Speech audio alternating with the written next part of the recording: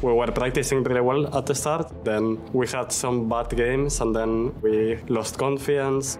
It was harder to come back to the discipline. He's kicking that one off, maybe hoping to just get some summoners or some spells out of VTO, but he interrupts the first dash. That's gonna be clutch. VTO pushed away, taken down. Oscar, the timing, absolute perfection. The pick onto VTO will end up costing them vitality.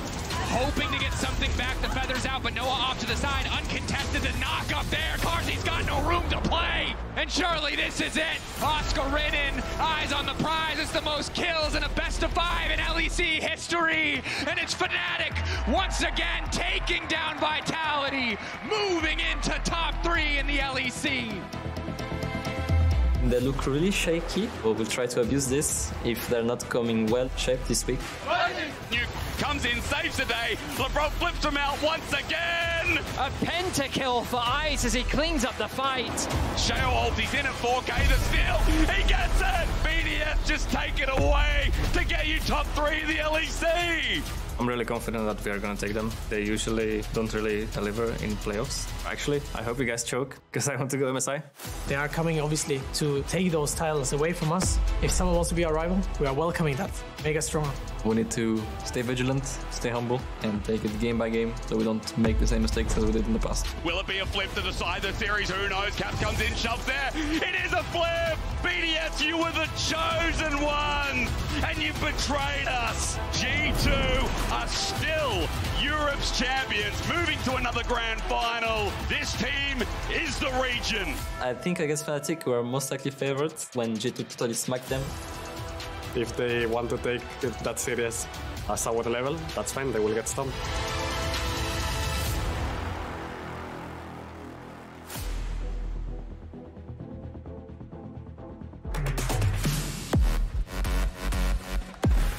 And here we are for the culmination of the Spring Split in the LEC 2024. BDS and Fnatic taking it to the stage. The winner takes a trip to Chengdu, China, and has a spot at MSI. The loser has about 60 days to think about everything before we come back for summer. Last year, it was tomorrow that BDS were denied their spot at MSI. They lost to Mad Lions Koi in the finals. It has been 6 years since Fnatic have gone to MSI. One of those teams' fortunes will change today. I'm Medic, I'm joined by Vedi and Dagda. And we're very honored to take you through the cast today. I am so excited to see these two teams face off. I think this is going to be an absolute banger. I know the desk was more favored on BDS's side, but we had G2 on Euphoria during the week. They were like, look, honestly, this is incredibly close. They favored Fnatic. I think this is some series that could crash either direction, and I cannot wait to see it kick off. Frankly, I think we've got an interesting clash of styles. I think that the discipline that we have been lacking from Fnatic is often very evident in how BDS approach fights. I imagine that these team fights are going to be crucial, along with how well these teams can set themselves up in the early game, and obviously that is largely tied to the draft. We're going to be jumping right in. Vi and Nautilus already taken off the board. BDS on the blue side mean that they will guarantee this first pick. My question is, where will this Zeri fall? We know that Zeri is a high priority pick for both of these AD carries. We've seen it prioritized throughout the LEC playoffs. Both AD carries have had it pretty consistently banned away from them. Who will get their hands on it today, if at all? These are very different bans than what I expected coming into this, though. The Jarvan was not something I thought we'd get to see. It says to me that chances are Ice is going to be expecting a Zeri ban to come through, wants to go back towards something like the Jinx or a Varus, play that hyper-scaling carry, and doesn't want the Jarvan to interact. But also I thought it would be the Vi ban by Fnatic, because I expected BDS to want to get Sheo onto Vi so they can play the, or at least then they don't have to go back towards Volibear, and then Fnatic take away the Jax. So I'm surprised to see it's actually BDS that are banning away. I mean, BDS is definitely looking at a Volibear and Azir priority pick here. Yeah. With the Rumble taken off the board, Kalista is of course available, but that is a champion that neither of these AD carries in particular prioritize when it comes to the draft. So I'm very curious as to what that first pick will be. Bear in mind, Rek'Sai also up, something that Fnatic love to get their hands on early when it comes to the draft. Bear in mind as well, not pre-recorded drafts for our playoffs. So all these picks are real-time.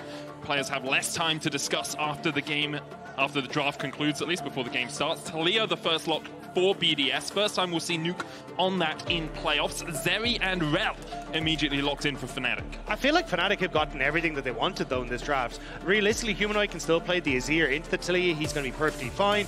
You don't have to worry about something like an Aurelion Sol or anything like that coming out. And you get that Zeri, which has been banned away pretty consistently from Noah, and the Rell for Razork. This has been the champion that I think has been his best and has been denied from Fnatic so often over the course of this split. Xayah Rakan in the bot lane for BDS. I think it's a very powerful 2 versus 2. I'm curious to see. I mean, BDS clearly have confidence in Ice and Labrov in terms of their ability to bring some agency into that bot lane. Labrov, we know, is a big playmaker, looking to have impact on the map. We'll see how things pan out as we move into the second phase. The volley bet, unsurprising, going to be taken away by Fnatic. Yeah, I expected kind of to see that coming through. They've actually first picked this in their last series a lot of the time to try and get that for Sheo, but probably going to be another, like, CC-orientated ban coming through here, and then you're kind of looking going, like say Maokai taken away, what do you pick then in the jungle for Sheo that can facilitate the Taliyah when it comes to the FLICKR? Fnatic likely looking, as you say, towards one of those jungle bans. BDS can go towards top to make sure that Oscarinin isn't on a comfort champion, at least not on an easy champion to pilot, because Fnatic do have R5. They have the last pick of the draft, which means BDS will have to show their top lane hand before Fnatic have to lock in that top. So expect a top lane ban here from BDS. Fnatic then lock support or jungle, depending on where that Rell is going to go. BDS then obviously round out their comp, and Fnatic have Oscarinin or something safe likely in the top lane. I like the bans here from BDS, really limiting the top lane tank pool available to Oscar. Cassante then becomes the standout champion that you obviously have your eyes on. The question is, do Fnatic want to blind that here?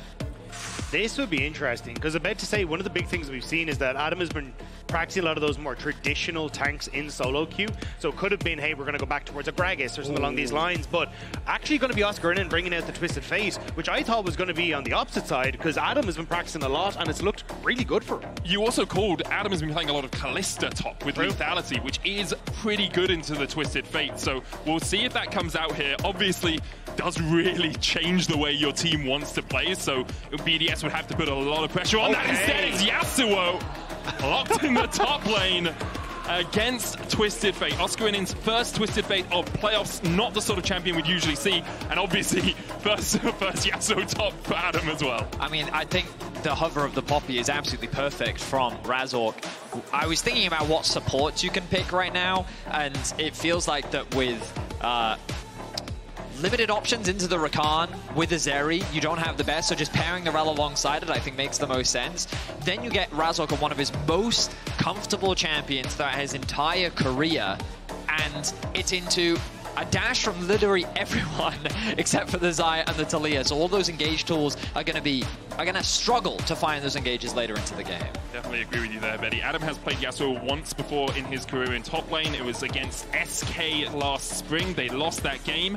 I will say, having watched the LCK series earlier on today, I do wonder if BDS might look for a lane swap into the Twisted Fate to try and put him behind. Obviously, the Yasuo pick into it does also work. Yeah, I think they just have such a strong bot lane that they can try and play around. Rell does really well into the Rakan. You will lose out on the pushing power because the Xayah will have the increase on the pullback feathers on push, but I still think you open up Jun to play anywhere on the map with Razork, and honestly I think Jun is the best roaming support that we have in LEC right now. He has been so good and was so crucial to the victory that Fnatic had over Vitality, and I want to see him have that impact here again when he comes into this series. I think BDS have great side lane options, which I would say is out of character, but something we've been seeing more from them recently, where a lot of their strength comes from being able to shadow on the side lane, being able to create 2v1s or 2v2s and take those smaller skirmishes, whereas Fnatic are very much driven around playing more towards these team fights. While they do have some side lane options, the beauty of Yasuo being a counter into Twisted Fate is how well it scales into the late game. So very interesting approaches from both teams for our first game of the split, of the series, I should say. You missed a few weeks there. Here we are into the first game of this lower bracket final. Winner plays G2 tomorrow in our grand finals and books their spot at MSI. Let's see how the team's set up around the map. Early doors, looks like it's just going to be the standard 5 players in a line strategy. Just bouncing off of Eddie's point though, something that Fnatic has done pretty consistently is this overload a side lane and try and find a pick. It's something that Trimby brought to the team last year, and we're still seeing Fnatic heavily go for it with things like the Taliyah, as they would often bring it up and try and punish people overextend them. We saw it a lot in the Vitality series as well. And I think this is actually a really good adaptation for BDS in this draft. As Betty was saying, like, you have the option to play 1-3-1. You have, in theory, a lot of the stronger sides in that regard. So you should be able to get the control you need if you can start out this early game well and shut down a lot of those plays from Fnatic. Now, Sheo is no stranger to invading. When you have this type of pressure that BDS have, Taliyah can very easily get pushed in the early 2 versus 2. The Xayah versus Zeri in the early game should enable you to get the push in the early 2 versus 2. Yasuo versus Twisted Fate is a little bit more of a mixed bag. Once you get level 2 on the Yasuo is when you become a lot more dangerous in the 1 versus 1, but at level 1, Yasuo isn't that threatening. But you have to be cautious as a TF, because if you push in too early, you then set yourself up for failure. So we'll see how aggressively Oscarinin approaches the lane. But I think BDS have a lot of advantages in the early laning phase. I'm very curious as to how Sheo utilizes that. Are they going to be looking to try and attack that bot side of the map? Are they instead going to prioritize trying to play through these 2 solo laners? Because from Fnatic's perspective, their best lane to play through is top. You have the best setup thanks to the Twisted Fate CC, combined with the fact that you have the Poppy, perhaps a little low in damage, but you're kind of getting an example of what I was talking about earlier. Starting with the E level 1 does give you a bit of trading power, but especially once you get that Q through is when you start to get a lot more control over that laning phase. I think as well, just as you say, for Fnatic, the option to go top is there. The option to play around Jun in this bottom side as well is massive. The opportunity, when you get the ultimate available, makes it very difficult for the Rakan to try and escape. Even if the Rakan tries to engage, you've got the Q to interrupt, you can get the crash down. So there are plenty of options here for Fnatic, but a huge amount of that is going to be, hey, we need to try and work together. So I wouldn't be surprised to see Sheo, as you already see the ward that's placed on towards the Raptors, trying to track where Razork is as this game goes on and making sure he can match wherever the Poppy They're already shows threatening up. a dive top lane.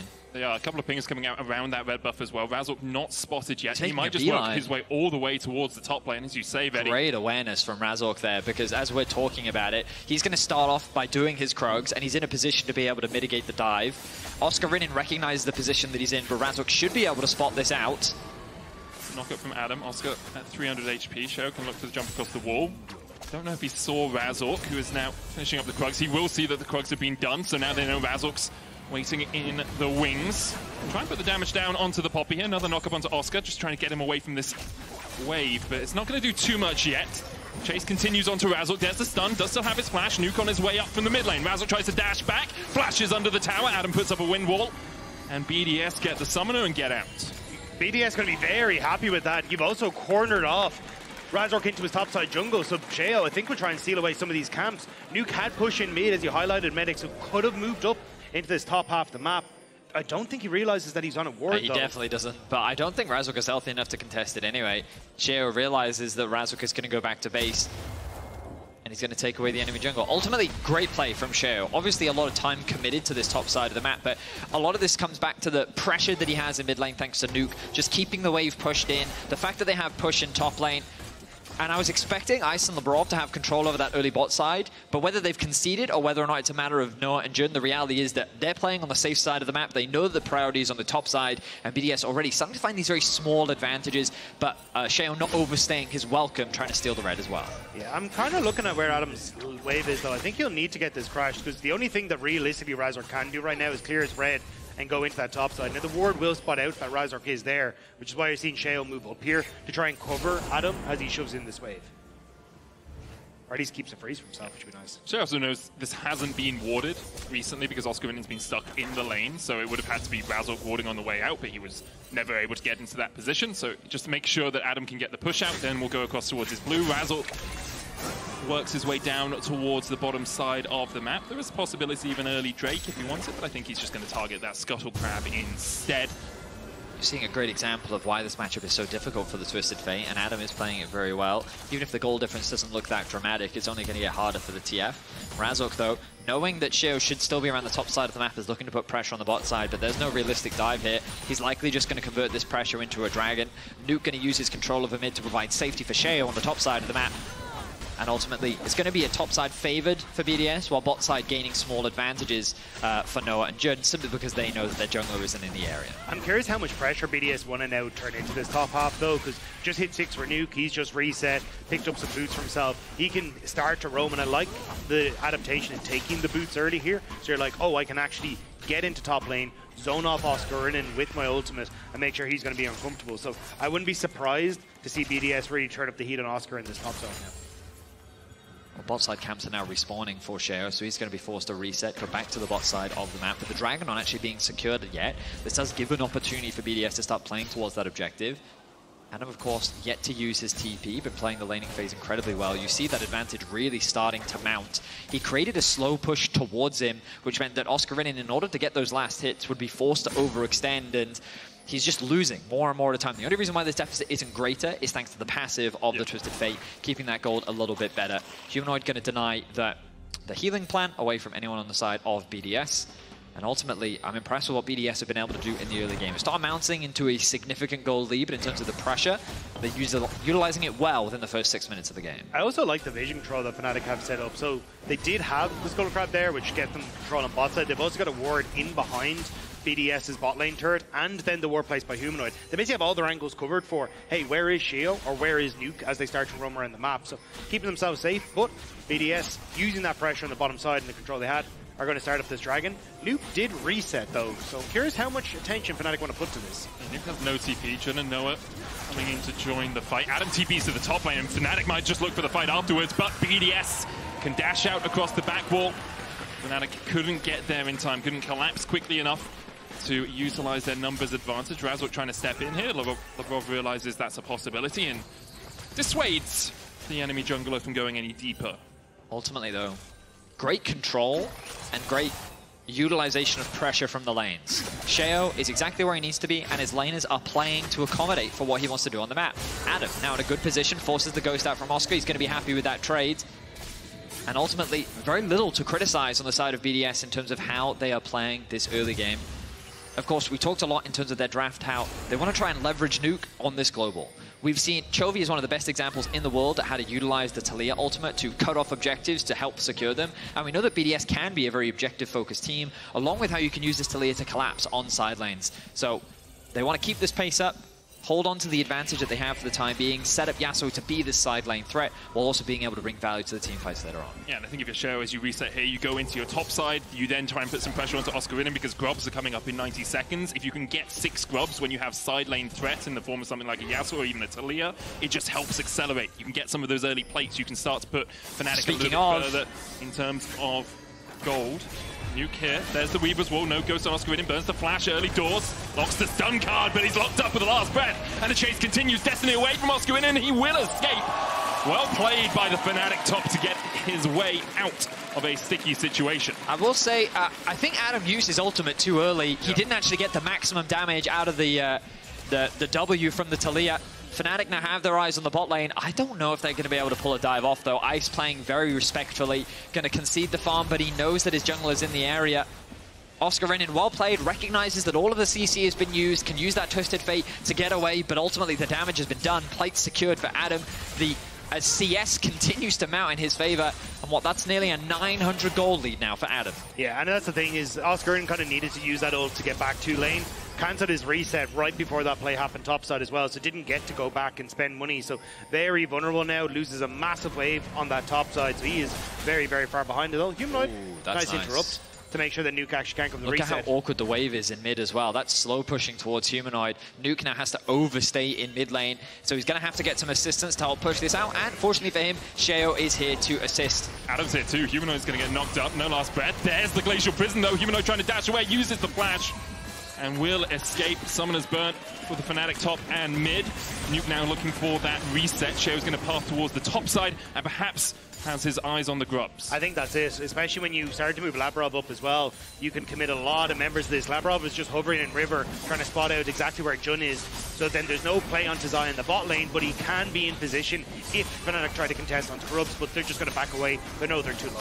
I mean, BDS just did everything right there. Yeah. You know, the fact that Sheo and Adam made their way into mid, knowing that they could translate that pressure or push into control over the grubs. And then look, he moves back to top and he catches that entire wave. Right now, the control over the waves from BDS across the board is looking very good in terms of this early game. But I will say that overall, BDS, discipline is often what I attribute to this team. Obviously, when we think back to last split, Adam wasn't a part of the roster when they were actually competing in these upper bracket. They did make that replacement. now coming back in, seeing this level of discipline is exactly what you want to see from this team. But can they translate that? Because sometimes they are not the best at holding on to a lead and converting it into a victory. We're going to get shoved back here. Labrov looking for the knockup as well. Jun on his way to join the party. Emperor's Divide not available for the Azir. And there's that good discipline you were talking about. They don't try and all in. They don't end up using the ultimate from Labrov. They're just like, cool, we get the chunk onto Humanoid. We don't know where any members of Fnatic are. Let's just try and make sure we can get out of this with now the advantage to be picked up. This unlocks Nuke again as that ultimate becomes available and he can start to play in the map again. The only thing is a lot of that vision set up from Fnatic is now going to be able to spot exactly where Sheo is. I think that's the big problem, is you're going to open up now Razork to say, hey, look, we know Sheo has to be on top side because he hasn't shown any of these wards. Maybe we can go for a play on boss, but Sheo is now spot on a ward on top. So they definitely have all the information.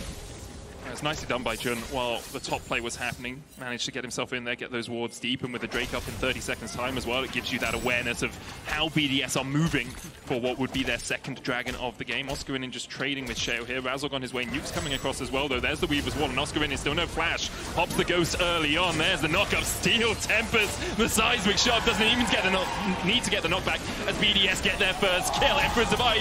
Sheo tanking the tower first. Razork's going to knock him back. Humanoid dies for it. But it's a 2-for-1 trade so far. Another seismic shove into the knockup with the steel tempers, and it's 3-for-1 for BDS. BDS come alive in the early game against Fnatic. What used to be a team that would only look for dragons is now diving side lane towers 3v3 against Fnatic, and they are looking clean as they do it. Great punish from BDS. It was Oscarinin that overstayed his welcome. He didn't respect Nuke's ability to collapse with the ultimate. And then they just turned it into a 3 versus 2, into a 3 versus 2, into a 2 versus 1.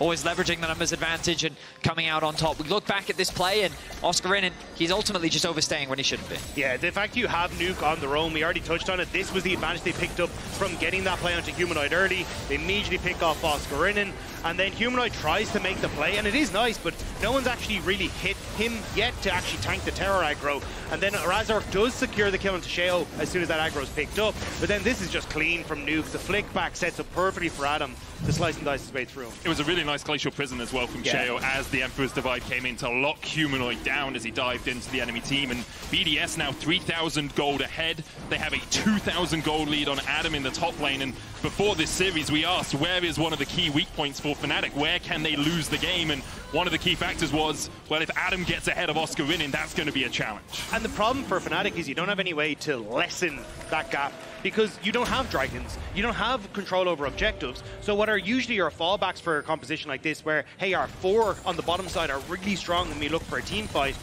but BDS don't have to team fight you. They have 2 dragons. They have opened up the map. Adam is only getting further ahead now with more terror plates, and you are then isolated in these 1v1s. And one of the big character arcs we've seen from BDS over the course of this split is how good they've actually become at macro, how well they are playing sides, but Adam is going to have to play this one. He gets the knock up. Adam has no flash. Sheo has worked his way into this bot side bush, and Fnatic don't overextend for it. Labrov was coming across as well, so it would have ended up being a 3v2 if the fight continued. 8 plates to 1 for BDS. Fnatic have thrived in fighting, but BDS haven't really given them the opportunity so far this game. Maybe they're looking for one here. Sheo still unspotted. I will remind you guys, that Sejuani, very difficult to catch out. Jump with the Magnet Storm. He manages to flash away. Good knockback with the Keeper's Verdict as well as now Adam's on the front line. Razork diving in and Adam falls. Fnatic starts to turn things in their favor as the ties perhaps are going on their side. Labrov dives in, gets the charm. The knockup, the roots on Razork is enough. Ice with a good Feather Storm gets himself out of dodge. The TP was invested, but Nuke was stopped by Oscarinin in the top lane. BDS, bit of a questionable execution, holding on to the Sejuani ultimate for so long. The setup for the Yasuo ultimate. The top lane being used as well. Nuke is looking for Oscarinin. Does find him in the 1v1, but it's a 1-for-1 trade. Fnatic force BDS back in the bot lane. I mean, you look at that gold gap in the top lane. It was 2k earlier, dropped to 1.5. Oscarinin going to be happy to get that trade, and Fnatic all of a sudden looking a lot more alive here in this game. We talked about how BDS can sometimes overforce these plays. The idea looked good, but the execution ended up falling short.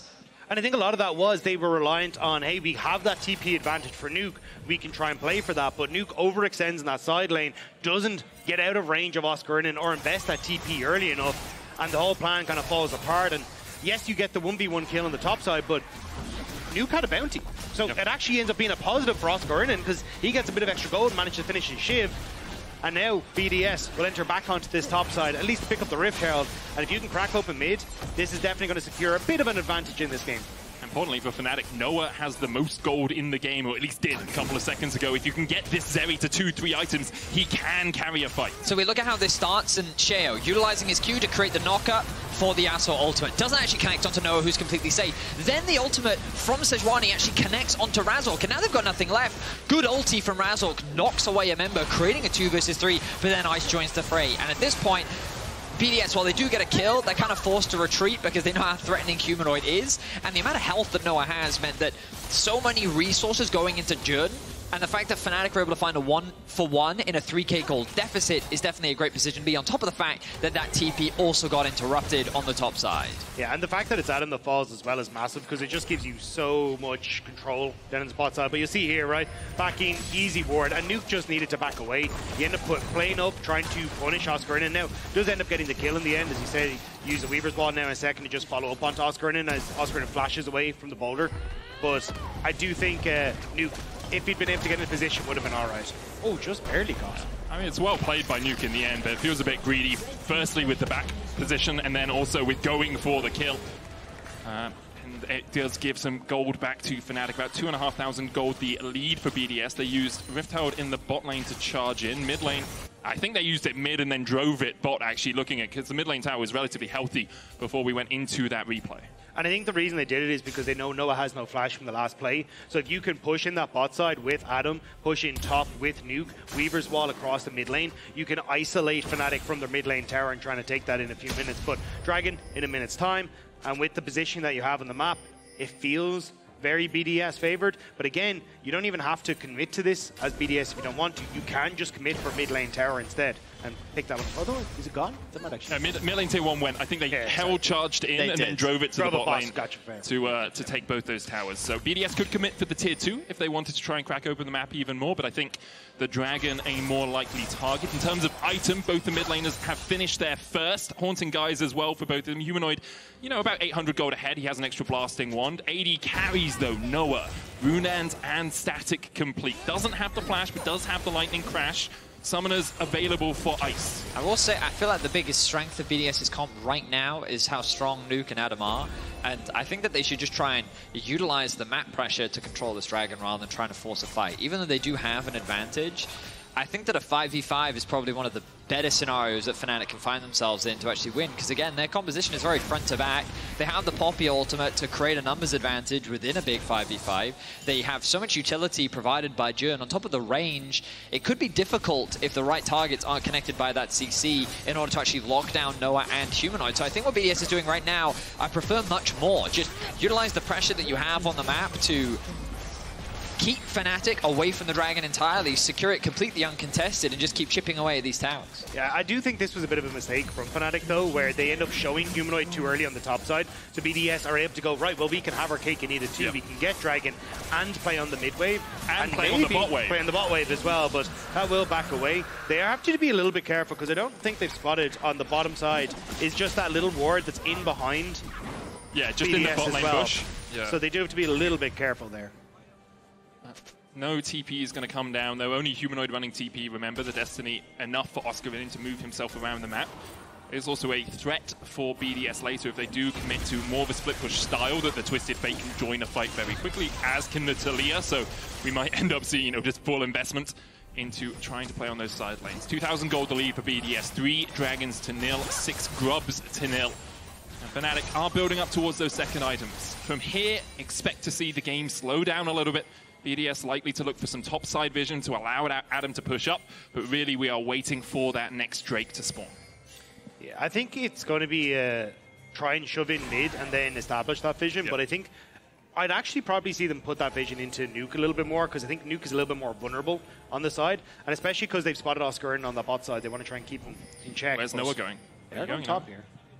Stands in the bush, try and dash away. That's the safety of the Zeri. Thought maybe he'd take a shortcut through the jungle, but wise enough not to do that. With this ward, he would have spotted them walking in, so would have been a big whoopsie if Noah had got caught out there. Ultimately, I think what BDS is doing is the correct play. Just keep control of the mid, move into top side, start threatening that tower, and they don't have anyone catching bot right now, which looks like that's going to be Nuke's job, and they'll do the exact same thing on the bot side of the map. And basically, they just keep playing through mid into bot, mid into top, and they just suffocate Fnatic out of their jungle. You keep stealing away camps, you create a larger lead, and it is very like a slow and methodical death in a sense, because the pressure falls on Fnatic as they realize that their vision is being suffocated, that BDS could start Baron at any point, and that becomes the part that forces Fnatic into a mistake. I do think though that was the mistake by BDS, was not actually catching bot wave. I think you can keep all three waves shoved in pretty aggressively, and then as Vedius is saying, like move those shifts from lane to lane, but I think you need all three lanes to be in that position. So basically you can move Taliyah to mid to shift your three members top and then look for the play on the tower and just keep the pressure up at all points in time. But I think BDS letting that bot wave go now buys more time for Fnatic before the next dragon comes in. I think the only reason why you would bring 5 up top side is because it increases the threat of the Baron. If you have one person bot, then the possibility is slightly lower.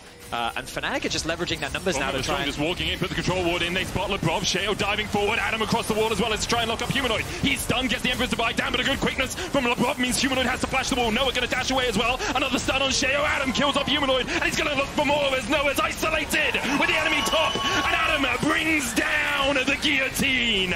Jun tries to dash away, but BDS will not let him escape today. 3 for naught, and a Baron to boot. I mean, BDS find the fight that they were looking for that's forced by Fnatic. Nuke continues the hunt as he's caught Oscarinin isolated.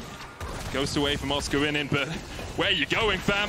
Nowhere really for him to get out of that. Nuke gets his vengeance for the 1-for-1 earlier. Another kill to BDS, a Baron, and a minute and a half before the Infernal Soul. And this was great play coming through from BDS. Everyone thinks that they caught Labrov, but he's very tanky, not able to go down. And then it's just a follow-up from that, from the Rakan. Jumps in onto everyone, buys the time that they need. Nuke's able to come back in. And from that point on, Fnatic have basically used everything in the kitchen sink to try and make things happen. And when Zeri is falling off the back, they just don't have the consistent damage they need with Oscarinin this far behind. The BDS are just able to sweep the fight.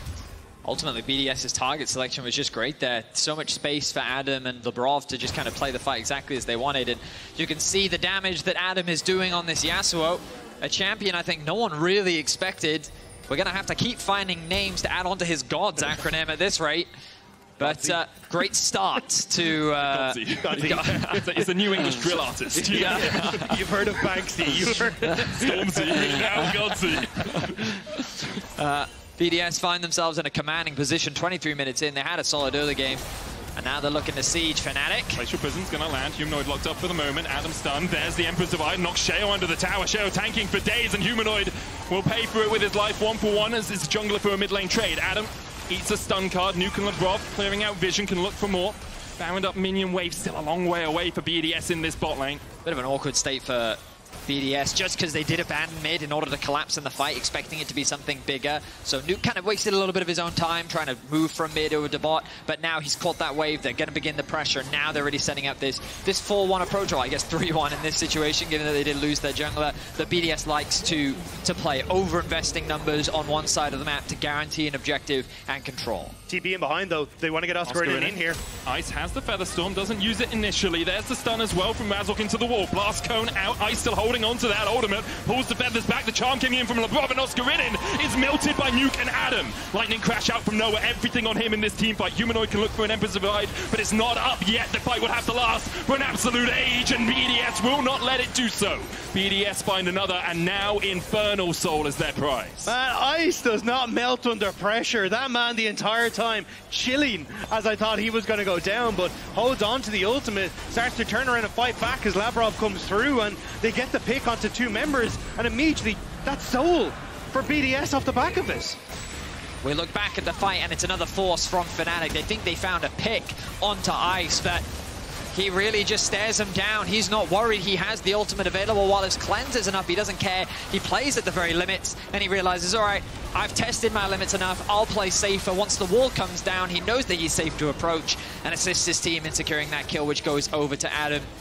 BDS punishing the aggression from Fnatic. They felt desperate over the last 5 minutes. But BDS, they've held calm under the pressure, under the desperation from Fnatic's forced fights, and they've shut them down at every turn. Mercurial Scimitar now complete on Adam as well. Going for a little bit of safety alongside that damage. 7,000 gold, the lead for BDS. And although I think some people saw BDS winning this series, I don't think we saw the first game being this convincing from them. Fnatic have got 4 kills across the course of it. One of it was because BDS overinvested on a bot lane play. They really haven't found their tempo yet in this game. They're suffering from whiplashes. Jun, X-Flashes back, the wave coming in. No Baron buff for BDS. 2.5 minutes before it spawns again. Keeper's Verdict. Charged up by Razork, helicoptering, but can't find it. There's the Weaver's Wall from Nuke as he forces Oscarinin away. Razork on the wrong side of the wall, but he has a Hex Flash to escape to the safety of his teammates. But how safe will they be over the next couple of minutes? Another tower falls. BDS are doing it by the numbers. They've taken 6 and have yet to crack that inhibitor line. Man, there's no need to rush things at this rate. Sure, there's always a scaling element on the side of Fnatic that you have to be concerned about. Noah, 3 items, but can he really play the game? I just look at what BDS is doing and how strong this Yasuo is. Windwall does so much to mitigate the impact that Zeri can have in a fight, and BDS are just kind of, I don't want to say single target, but that's kind of how they're playing a lot of the fights. They just focus one target, then turn their attention to the next, and it's not this kind of chaotic brawl where they're dividing and conquering, where there's half the team focusing the back line while the other half focuses the front line. They just utilize their power to catch a single member off, and then they use their utility to chase the rest of Fnatic down, and it's being incredibly well done. Nuke, we haven't commented much on it, but his wars in these fights have also been very, very impactful, right? And so every single member of BDS is really stepping up in this first game.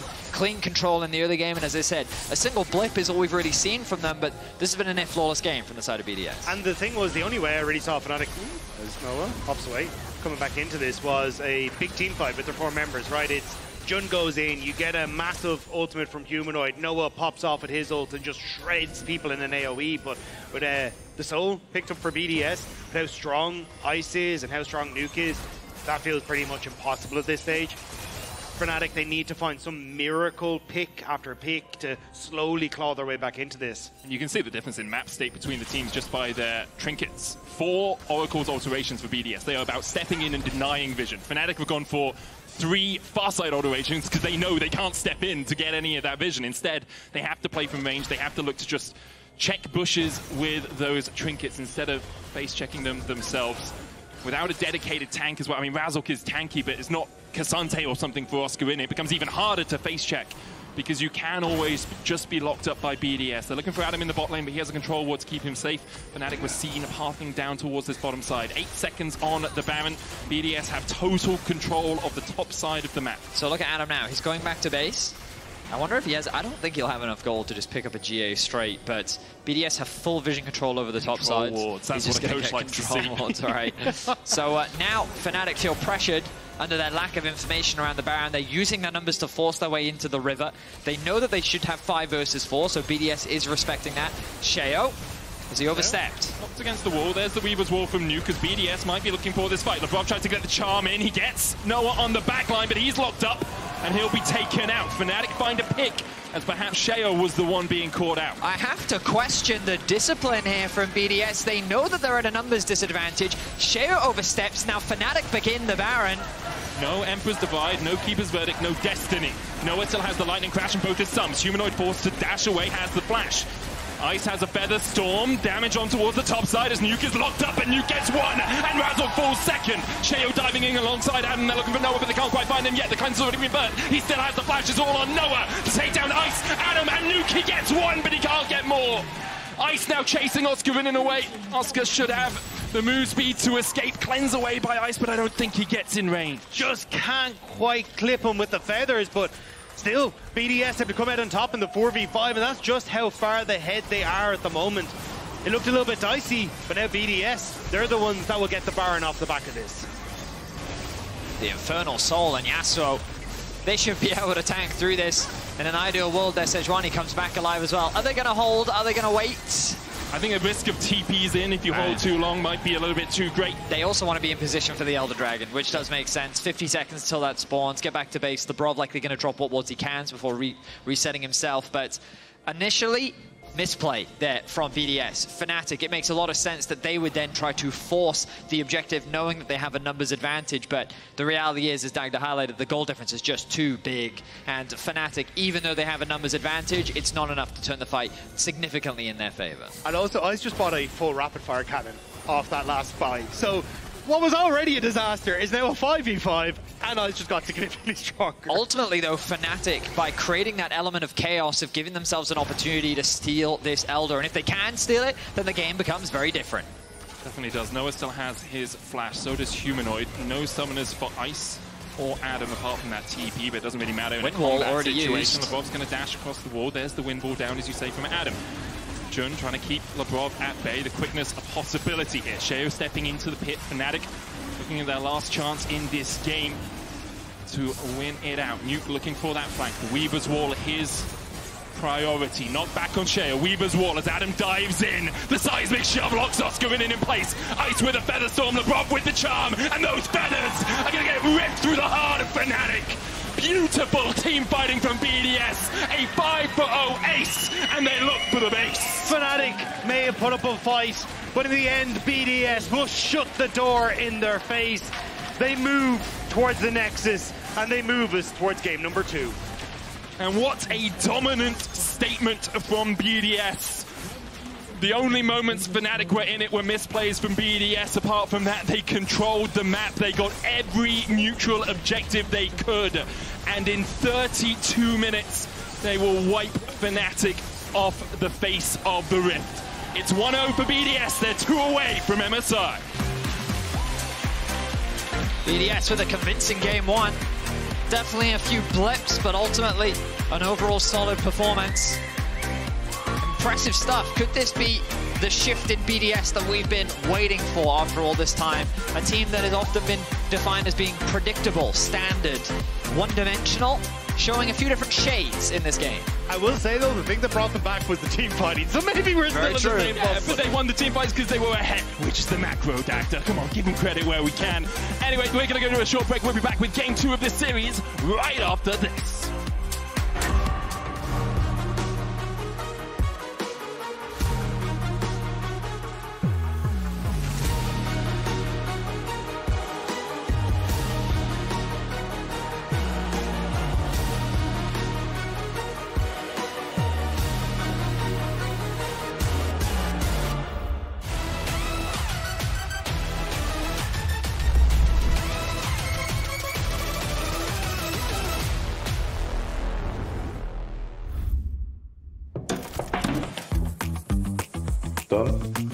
Done. There we go. Break? Break.